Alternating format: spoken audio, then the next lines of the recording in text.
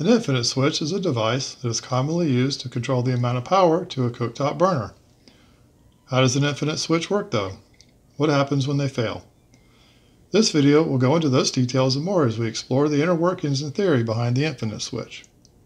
As mentioned, it is used to control the amount of power to a cooktop burner. It does this by controlling the amount of time that the burner is energized for the total amount of times that the switch is turned on. This is similar to a technology called pulse width modulation. Thus, the infinite switch will keep the burner energized for a percentage of the total cook time. It does this by using something called a bimetal strip. This is a strip of two dissimilar metals joined together that have different temperature expansion characteristics. Thus, each layer expands at a different rate for a given temperature change.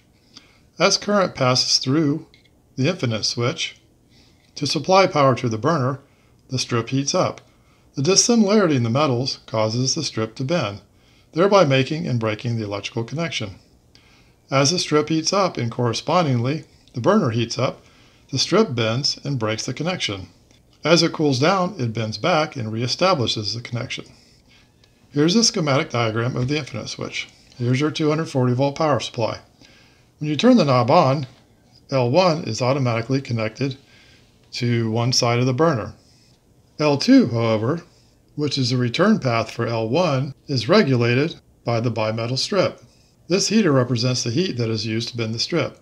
The output of the bimetal strip is connected to the other side of the burner. This P terminal becomes live when you turn the switch on, which illuminates the burner on indicator lamp. The contacts for this function tend to get a coating of soot over time, which conducts electricity. This will falsely illuminate the burner on lamp, making the user think that the burner is on when it isn't. This is a common failure mode of infinite switches. To control the heat level of the burner, a knob is turned that is connected to a cam, right here. This cam adjusts the pressure against the bimetal strip, which makes it harder to bend.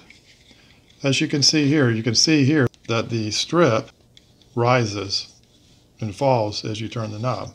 When the knob is turned to a higher heat level, more pressure is placed on the strip, making it harder to break the electrical connection.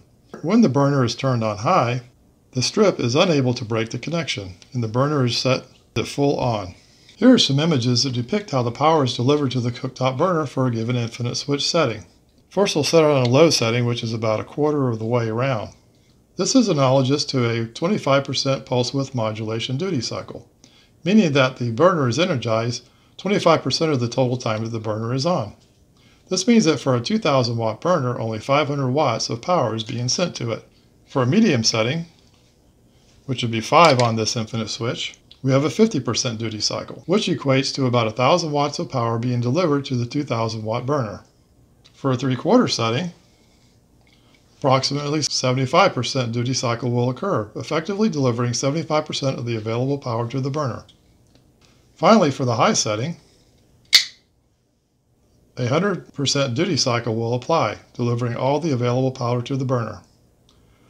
Another common failure mode of the infinite switch is the regulation mechanism, or the bimetal strip, that physically wears out and is no longer able to regulate the amount of power getting to the burner. One such example is that it will cause a burner to stay on high even when the knob is set on medium or low. So this was an in-depth explanation of how infinite switches work and how they fail. I hope this has been interesting and informative. If so, please give this video a thumbs up and subscribe to this channel.